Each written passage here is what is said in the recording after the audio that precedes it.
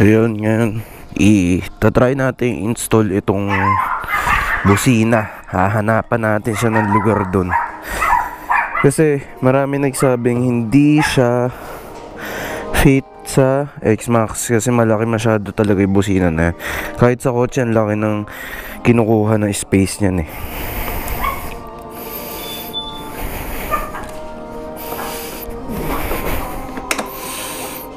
So, buksan muna natin yung truck para ma-ready natin yung mga gamit.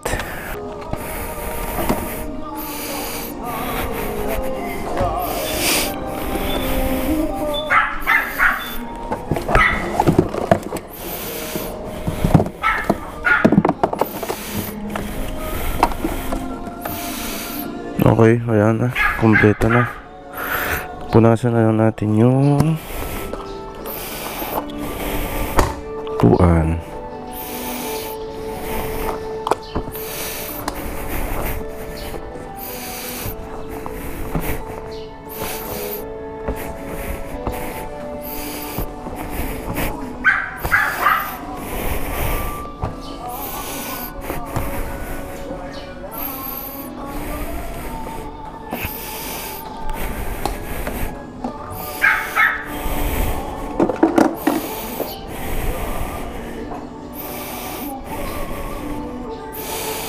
Ayan na natin siya hugasan.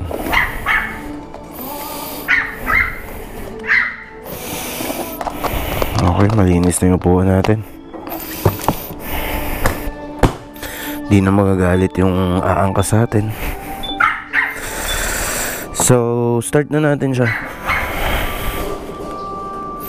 Check lang muna kung gumagana.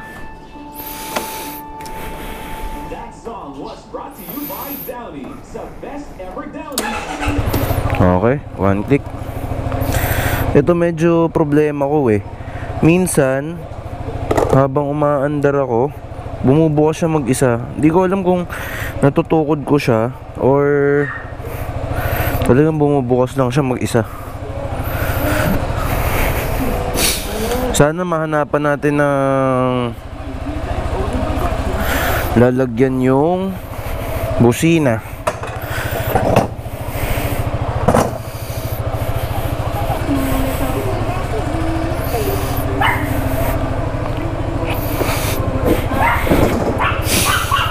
So, ang height ko is 5'6", and tatry kong pakita sa inyo kung paano yung comfort ride.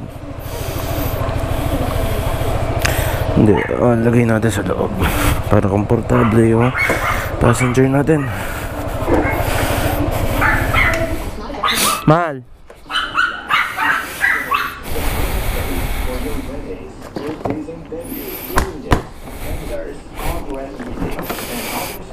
Medyo madumi siya. Yun ang problema dito. Hindi na ma-detect yung susi mabuti.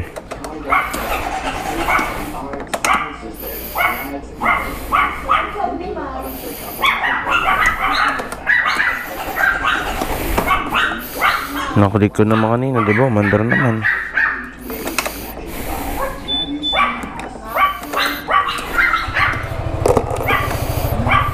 See?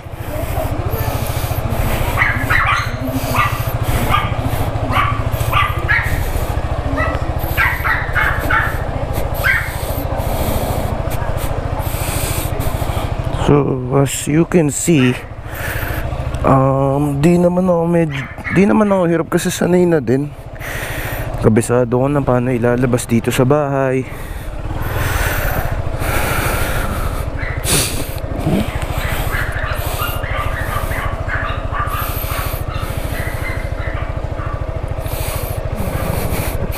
Painitin natin. Ito lang sa inyo yung buong itsura ng Xmax natin. Ayan. Naglagay na tayo ng DRL dun sa signal light. Tapos side mirror na bracket. Tapos yung phone holder natin. Yung paint niya iba na. Pero ayun pa rin yung Xmax. Stock pa rin exhaust natin. Overall wala pa naman talaga nababago.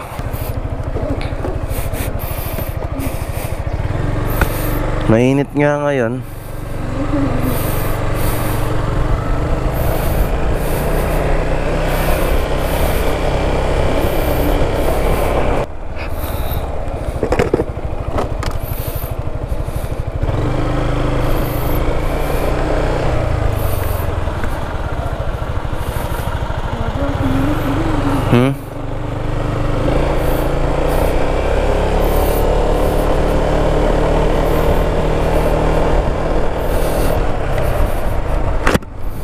So, pag-uusapan natin ngayon ay kung okay bang i-daily ang Xmax.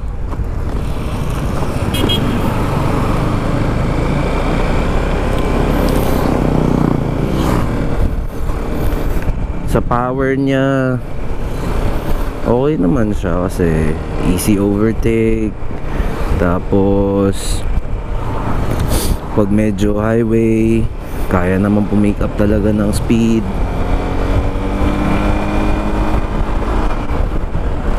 See?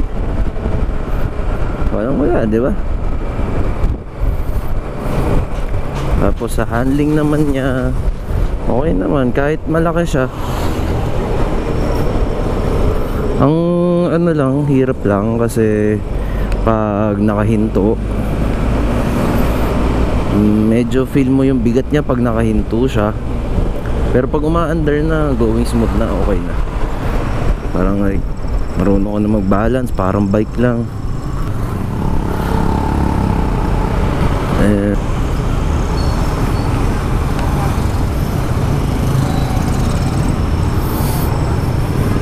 Medyo okay na.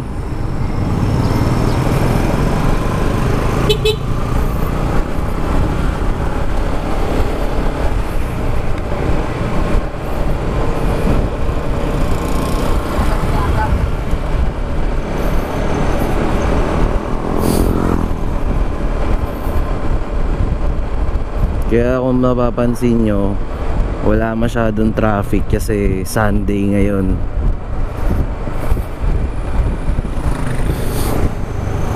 Pero papakita ko sa inyo minsan yung vlog natin na matraffic dito sa amin.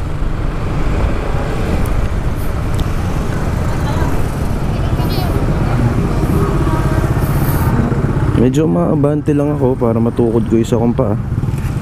Pero okay naman siya.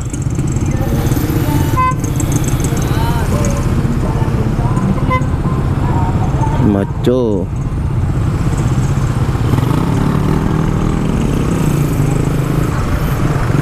Motor na 4x4, 4 ang gulong. Tayo ay magpapagasolina para full tank.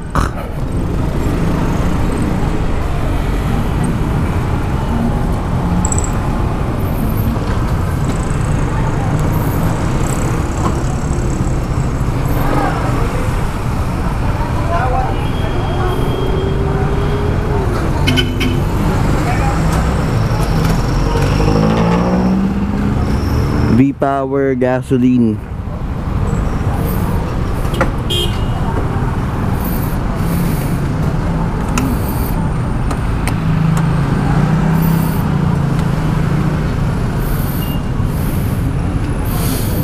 Aerox, nice Aerox.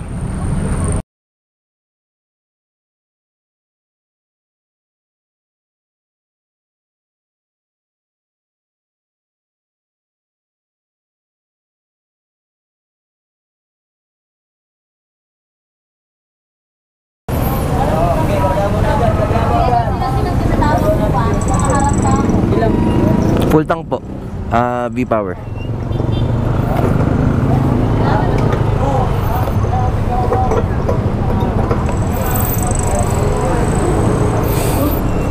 Okay lang. Hindi na. Para pag umapoy, ikaw lang.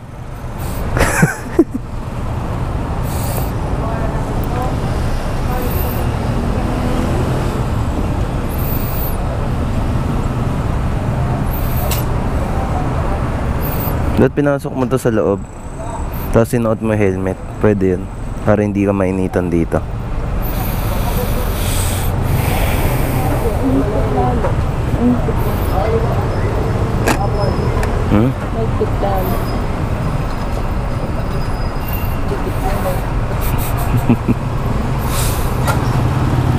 Shiny na mamaya itong ano.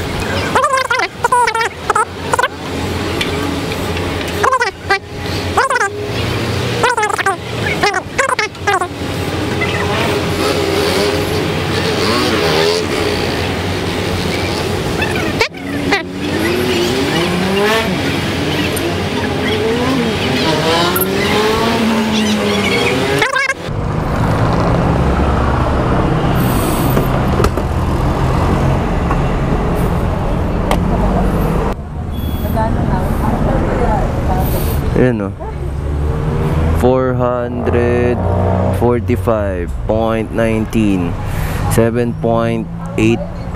liters.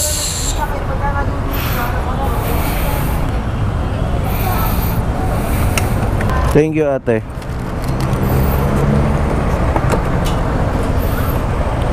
Okay na?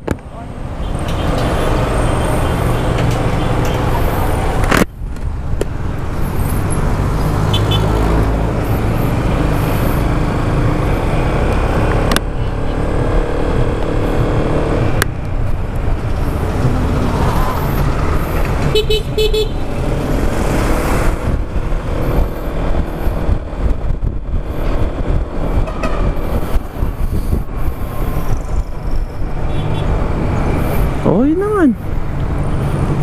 Kalaban lang natin dito, init. Ang kalaban natin dito, init.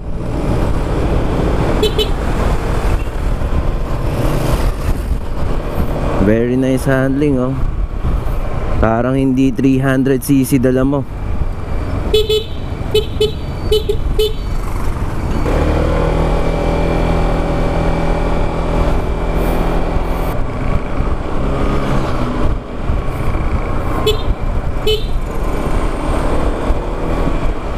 Sunday ride day.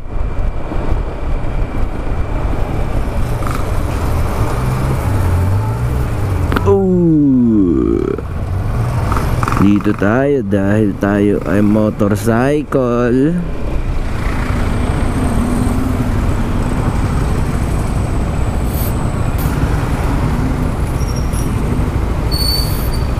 Yun na, game. Woo!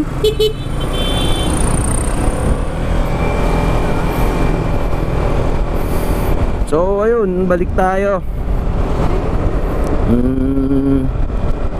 Comfort, okay, ganda na suspension. Talagang walang kawala, oh. Di malikot. Yun nga, kasi malaki yung motor eh. Preno, sabi nila kasi may issue to sa preno eh. Mahina daw. Oo, tsaka mahina daw talaga. Eh depende na yun, kasi kailangan mo mag-adjust, diba? So yun guys, na-install na natin yung busina na Bosch Europa. Papakita ko sa inyo kung saan natin na-install. Yung isa dito, para magka-idea kayo kung saan yun pwede ilagay sa Xmax.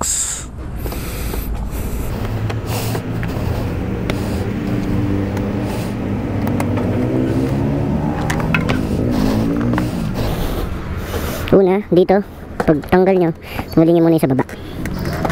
Pag okay nyo sa baba, dito ay sa taas. Makikita nyo may clip dun. Nukutin nyo.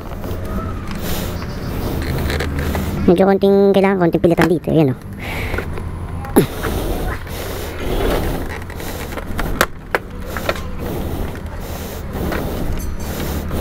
Medyo papunta dito sa unahan.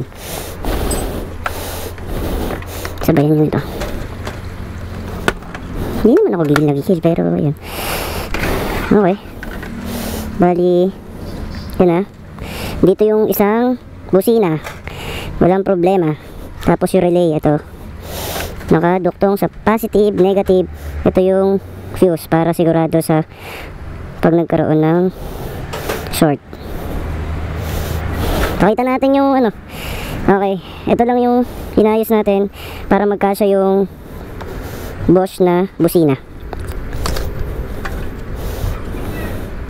Yan, parang walang nangyari, diba? Yan, pasok na pasok. Parang OEM. Bali, dito siya nakalagay. Yan, sa ilalim. Mamaya papakita ko sa inyo pag naka-install na. Nasira na, okay. Okay, now we're gonna test the Bosch Europa sa Xmax natin. Kung ano magiging result niya dito sa kalye. Ito, sample lang habang naka-stop tayo.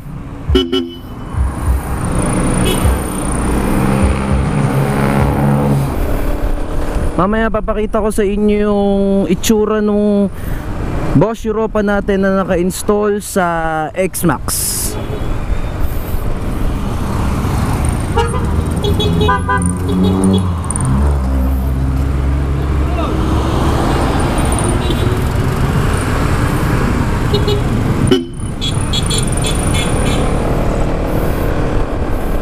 Okay, as you can see, okay naman siya.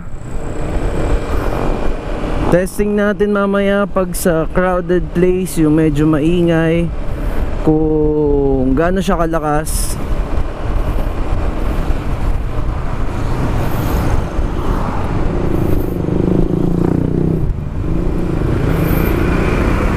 Tsaka nakita nyo nung in-install natin kanina, yung isa na sa gilid, so para hindi masyadong bossy sa daan, kaya tinago natin yung isa. At parang no choice na rin talaga tayo, doon na natin ilalagay yung isa.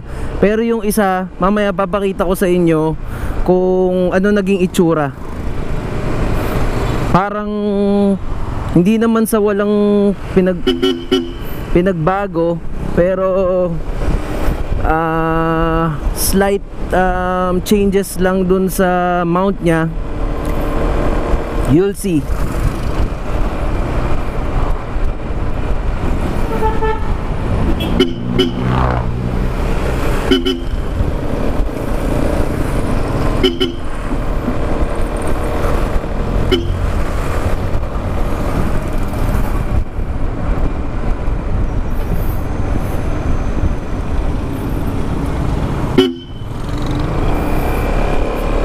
Mukhang tolerable naman yung sound ng Bosch Europa natin, kasi di naman sila nagugulat or what.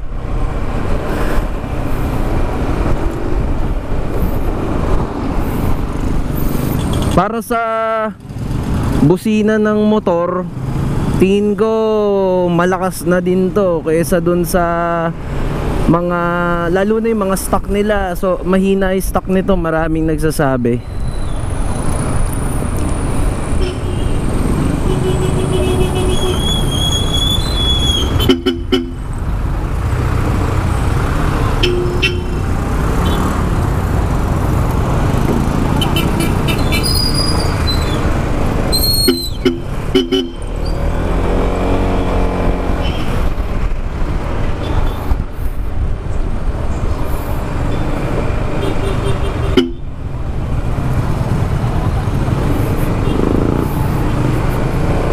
Ngayon pauwi na ako kasi medyo makulimlim yung panahon, kaya magpapalit tayo ng sasakyan.